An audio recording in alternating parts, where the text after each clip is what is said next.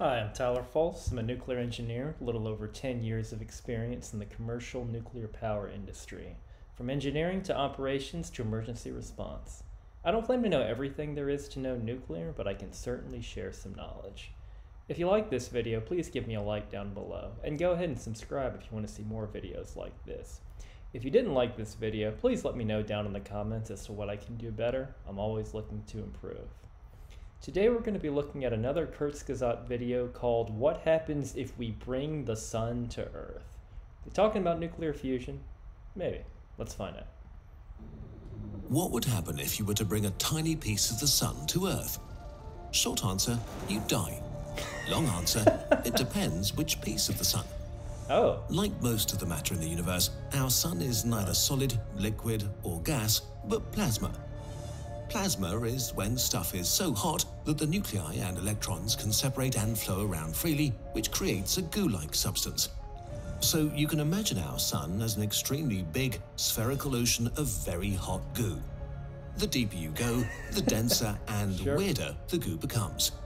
So let's bring 3 samples, each the size of a house, to our lab here on Earth and see what happens.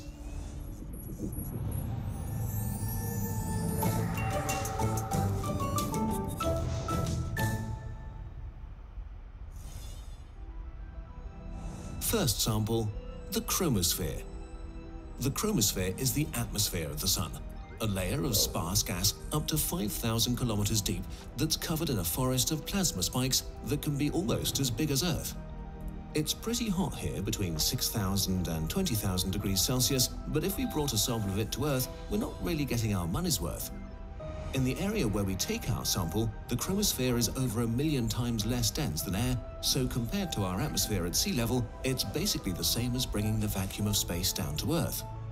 The moment our sample arrives, it would immediately be crushed by Earth's atmospheric pressure and implode.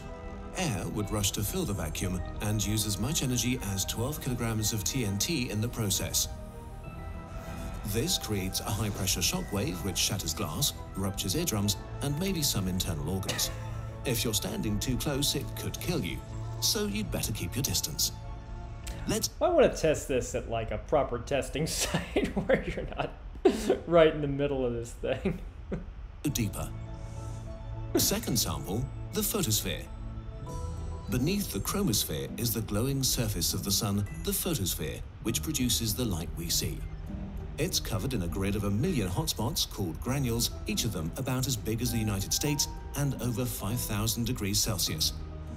These granules are the tops of convective columns, churning gas that brings the heat up from the center of the sun to its surface. In these columns, a few hundred kilometers down, we take our second plasma sample.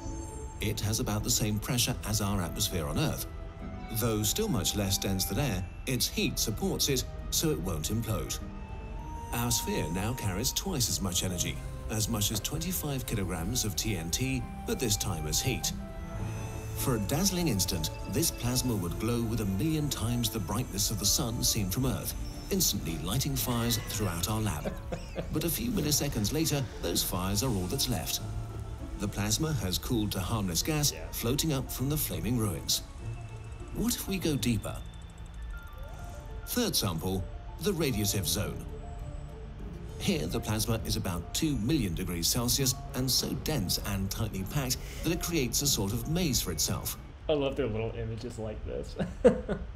Energy in the form of photons tries to escape, but has to wander for hundreds of thousands of years, bouncing endlessly from particle to particle until it eventually finds an exit.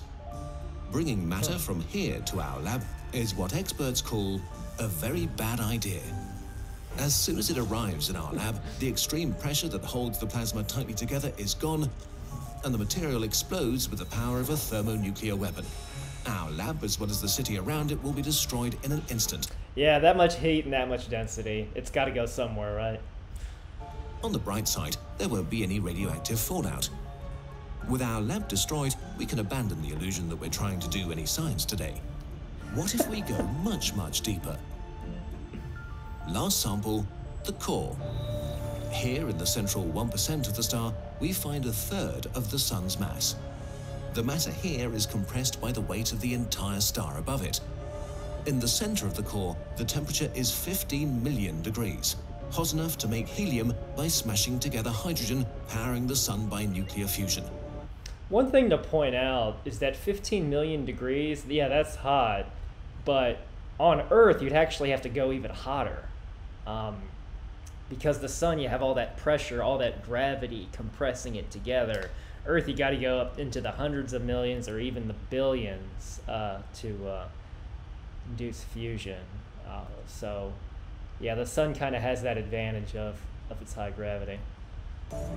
In billions of years after the death of the sun, this core will remain as a white dwarf. If we brought a sample of it to Earth, it would cause a lot of inconvenience.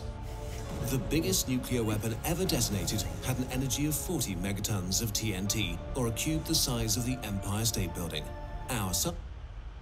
I'm not sure where they got 40 from. It's 50 is closer to the actual number. Has the equivalent of 4,000 megatons.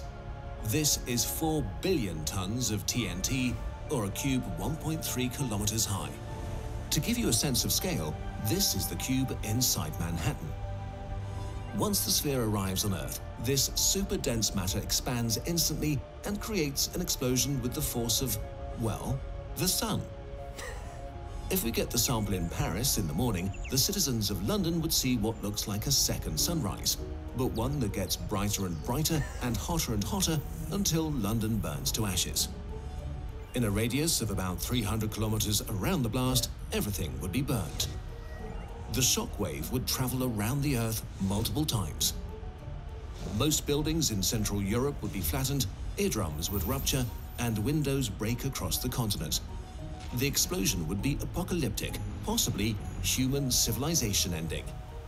If humans did survive, we could count on the dust blown into the atmosphere to create a small ice age. So, if there is one tiny bright side, it would be that the explosion might be an effective way to control human-caused climate change for a few decades.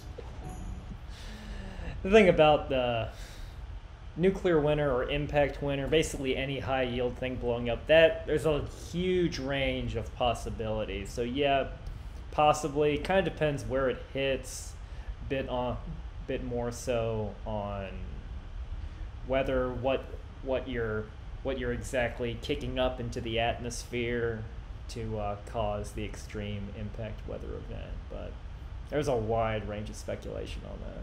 Well, this is definitely a good thing. All in all, we conclude that we should not try to bring the sun to Earth. That was funny. Yeah, just sampling bits and pieces. They didn't mention the corona, but I guess that's really just upper atmosphere. It'd be kind of a similar effect as their first example, albeit the corona is about 100 times hotter than the surface. But yeah, just the idea of just bringing a chunk is a lot of fun. Let me know what you think of it down in the comments below. Thank you very much for watching. I'll see you next time.